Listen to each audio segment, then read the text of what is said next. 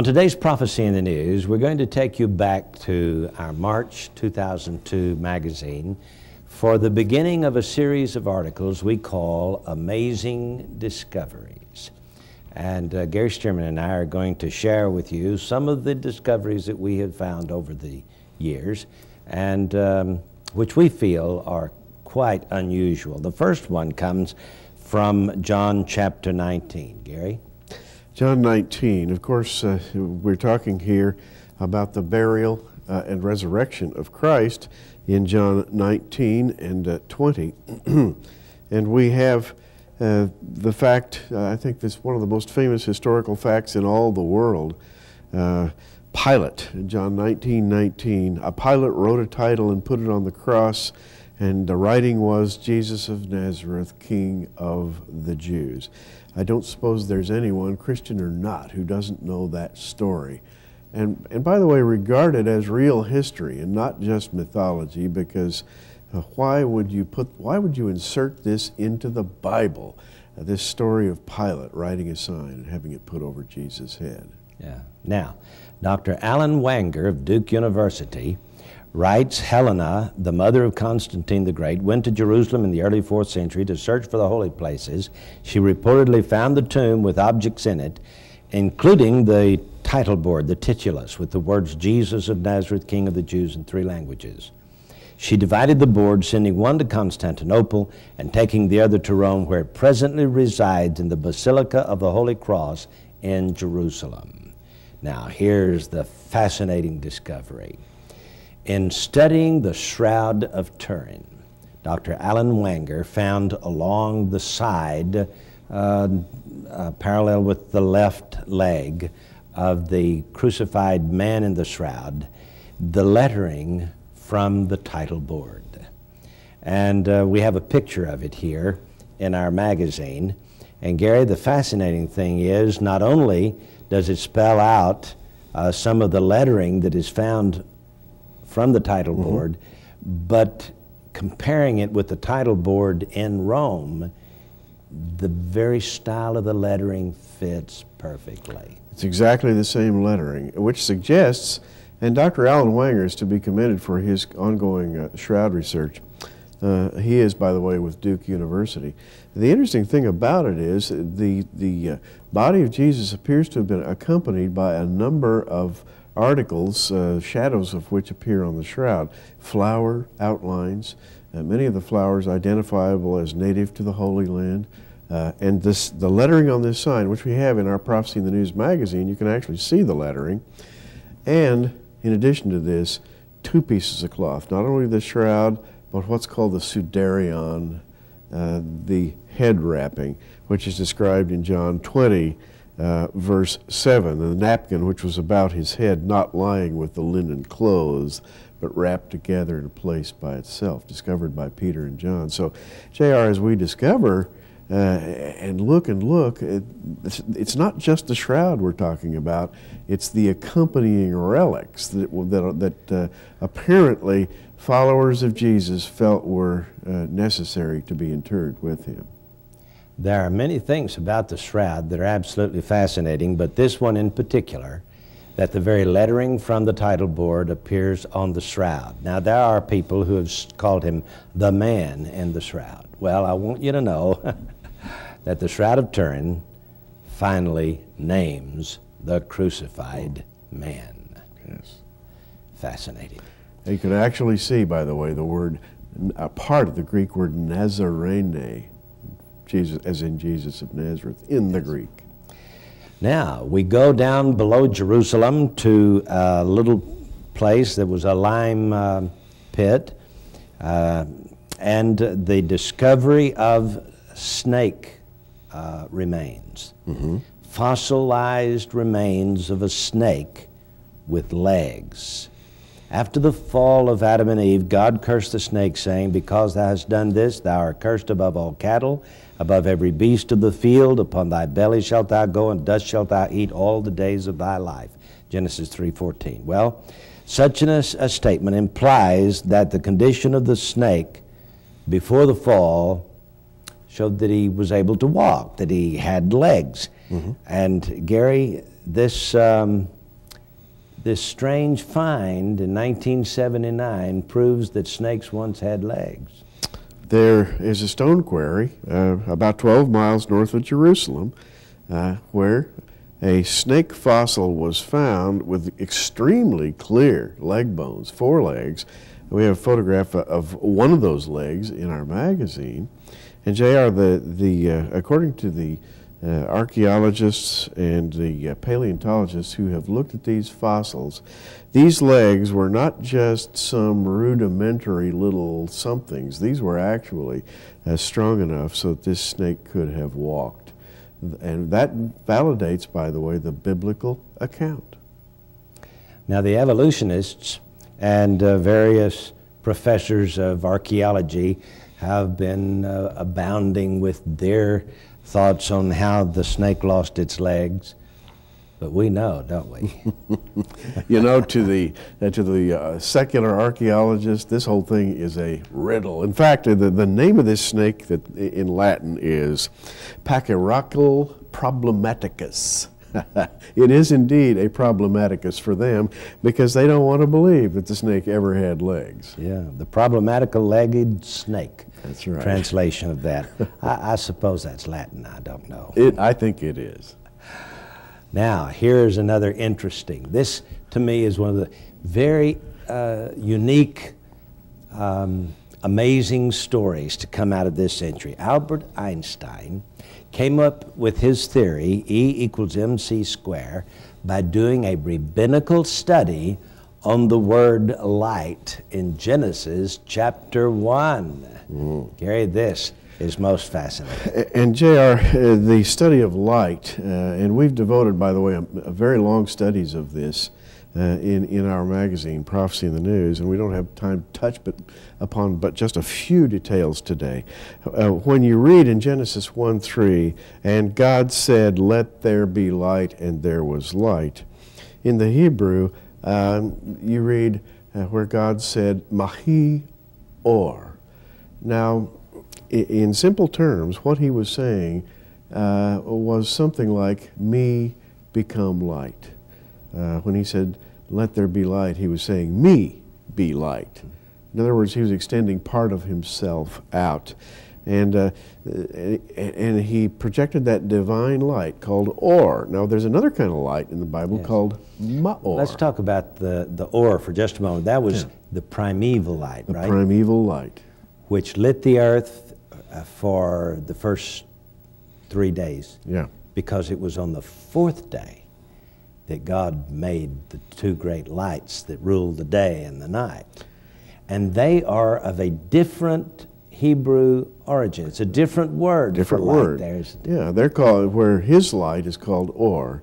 The lights that we see, incandescent, the light of the sun, moon, stars, are called ma'or, which is a different kind of light. Now, when you take or and ma'or, you have a combination of Hebrew letters. And JR, this is where the story gets interesting.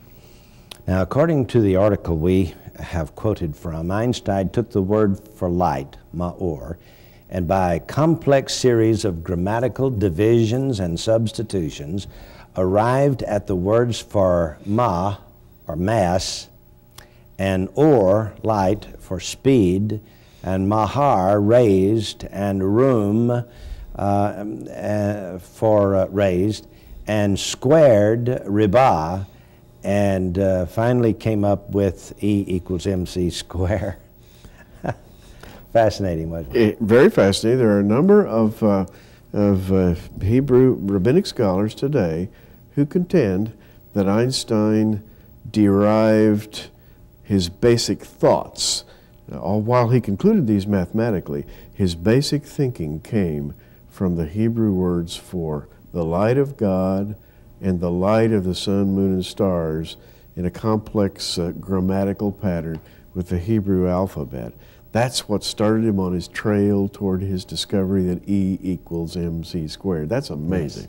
Yes. And he shared these thoughts with a group of rabbis in New York City, though it is not written in any historical documents, that's where he discovered E equals mc squared. Now, Gary, the fascinating thing about this is that even though we in Christian scholarship do not study the Bible from that perspective. It is a bona fide, accepted method for the rabbis to study the Scriptures. And so he did not violate any hermeneutics, so to speak, when he did this. Well, it's fascinating. When we return, we'll be looking at 3 other amazing discoveries. Don't go away. From our April year 2002 magazine, Amazing Discoveries. I've got an article entitled, "The Great Pyramid Survived Noah's Flood." Gary, this is one of the interesting things because I had never really considered the pyramid to be pre-flood. And yet, according to the article that I found, when Abdullah al-Mamun, son of the Caliph of Baghdad, broke into the Great Pyramid in the year AD 820, he found that the walls and floors inside were encrusted with ocean salt as much as an inch thick. And the casing stones around the outside of the pyramid showed watermarks reaching up more than halfway up the sides of the nearly 500-foot tall monument. And silt sediments 14 feet deep around the base of the pyramid contained many seashells and marine articles. Gary, there's no other way to explain it except that the Great Pyramid went through Noah's flood. Absolutely, and Rutherford's book on the Great Pyramid substantiates this. You know, salt was so valuable to the Arabs that they immediately mined all the salt out of the pyramid. They took that off the walls, but today you can still go into the Queen's Chamber, and in the little crevices between stones you can find salt crystals that are left there. No way for them to have gotten there unless that pyramid had been immersed. In fact, the pyramid has been shut down until recently for, I guess, over a year, while the Egyptians and the French went in and cleaned off the salt out of the pyramid, claiming that they were going to air condition it, and they are now limiting the number of tourists that can go into the Great Pyramid. And J.R., the Sphinx, which is considered to be as ancient as the pyramid, also shows signs of weathering that could only have come from great quantities of water eroding those stones. There's literally no doubt now that both the pyramid and the Sphinx were both immersed. Now, J.R., in historical times, and this goes all the way back to the time of the pharaohs, Egypt has been dry, dry, dry, very desert-like. So where'd all that water come from? Unless it'd be the flood of Noah. And so, to me, that's a fascinating discovery. Now, let's go to another one. A couple of biochemists of Berkeley University discovered the mitochondrial DNA to be the same in every human being. Now, this is a DNA strand that is outside the nucleus, inside the cell of a human. And this particular mitochondrial DNA, according to them, creates the way the cell divides. It sort of watches over and sets up the pattern by which the cell divides. Now, the interesting thing about it is this mitochondrial DNA is only supplied by the mother. And in every human being, it is the same DNA. It does not modify. And in this article, which we have in our, let's see, this would be the April 2002 Prophecy in the News, 2 scientists from Berkeley, Vincent Sarek and Alan Wilson, literally made the statement that that mitochondrial DNA came from one woman, and they said, well, let's just call her Eve. Yes. I wonder where they got that idea. In other words, every human being has come from the same mother. Forget the Peking man, the Neanderthal man, the Piltdown man. Just throw those out. There is really no such thing as evolution. We all, no matter what a race around this world, we are all of the same species. We all come from the same mother. And you know, this is fascinating because when we go back to the days of the flood and the words of the Lord, we find in Genesis 6:8, but Noah found grace in the eyes of the Lord. These are the generations of Noah. Noah was a just man and perfect in his generations, and Noah walked with God. That word, or that phrase in the Hebrew, J.R., perfect in his generations, means genealogy. He was perfect in his bloodline. It had not been corrupted since the creation of Adam and Eve, and therefore he was saved. Now, he brought that, shall we say, mitochondrial DNA right across the flood into our era. There was a television program recently called The Real Eve, where they tried to follow the migration of the human race from Africa across Arabia and India, and then out into the Philippines, all the way over to Australia. Mm-hmm. One thing they did prove is that we all come from the same mother. Now, of course, the evolutionists would say that our mother is, a couple of million, 3 million maybe years old. Mm-hmm. Some have said a couple of 100,000 years old at least. But the truth of the matter is we all come from the same mother. And if you were to take the present population and work its way back, there's no way the human race could be over about 6,000 years old. That's correct. Now, Eve's name, by the way, it's kind of an interesting grammatical oddity that her name in Hebrew is Chava. Chava, spelled with that chet sound that's so hard for English speakers to make. And her name means life. That is, she is, it's life with the hey ending, which is a feminine ending. So we might, in the Hebrew, her name means the feminine of the word life. Well, this mitochondrial DNA just absolutely goes lockstep with that idea. She is the life which is in all of us. Which means, of course, we were created if we did not evolve. If we hadn't already. The basic bottom line is that. We did not evolve, and I think that J.R., as genetic science develops, and sometimes we're a little bit afraid of it, we're afraid of the way it's going.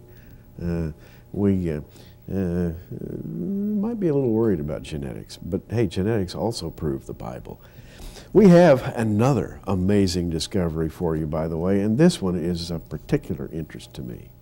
When the Dead Sea Scrolls were found, there were 18 fragments that were published as unidentified. Jose O'Callaghan of Barcelona, Spain, went through these very carefully, and through a lot of trial and error, he was finally able to find that this particular fragment comes from the Gospel of Mark. And the reason he knows is that this Nu Eta Sigma right here comes from one of the few place names in Greek that can be found, and that would be Gennesaret, the Lake of Gennesaret, or what we'd call Galilee. And he proved beyond a shadow of a doubt, Gary, that this particular fragment, found in the caves of Qumran, dating back to the 1st century, is the Gospel of Mark. Not much of a fragment there, but it works out perfectly with these letters and the chi right here, the Kappa Alpha Iota, and the Eta down here, and the other letters. What few letters there are fits the Gospel of Mark, and only the Gospel of Mark, perfectly. As a matter of fact, Greek orthography, that is the Greek of the New Testament, orthography being the study of the way it was penned, and line layout, line length, and so forth, dictates that when you look at a page in a Greek scroll, it's always going to be laid out much the same way. And in this way, Dr. O'Callaghan literally was able to superimpose a perfect text over the discovered text. And J.R., this came from the Dead Sea Scrolls treasure house. Yes. Now this proves two things in particular. First of all, the scholars at Qumran were hiding New Testament along with Old Testament fragments. Even though Israel would like for this to go away, there's no way it's going to go away. It's there. Yes. And secondly, liberal Christian scholars have said that the Gospel of Mark was written around, at least the 2nd, 3rd, 4th century, and there's nothing in it original. But that's not true. It's there for all to see. Well, we'll be back in just a moment.